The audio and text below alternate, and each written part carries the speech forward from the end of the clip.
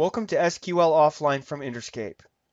In this video, I will show you how our app lets you work with your data offline. Offline meaning that you read data from your data file or database server and into an offline document. You then have the in-memory speed that a spreadsheet provides and the mobility to take your data with you. Here I browse and open a table from SQL Server. Opening a table reads and copies the entire table into a new OL document. So the edits here are to the offline document only. Okay, so far this sounds a lot like an external data connection in Microsoft Excel.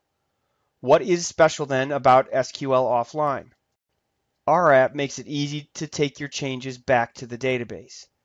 This is SQL script to sync with the edits that I just made. So you or your DB admin can then execute the SQL script.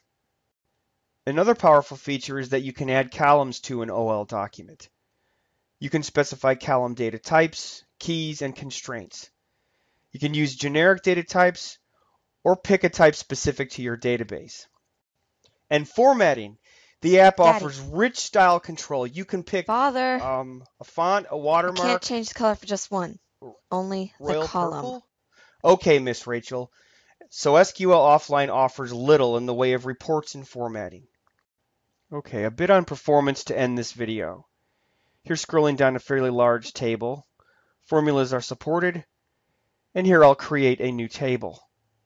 With everything in memory, things do move along quickly. That completes the introduction video. SQL Offline is a quick install and a free application, so I do hope you give it a try, and thank you for watching.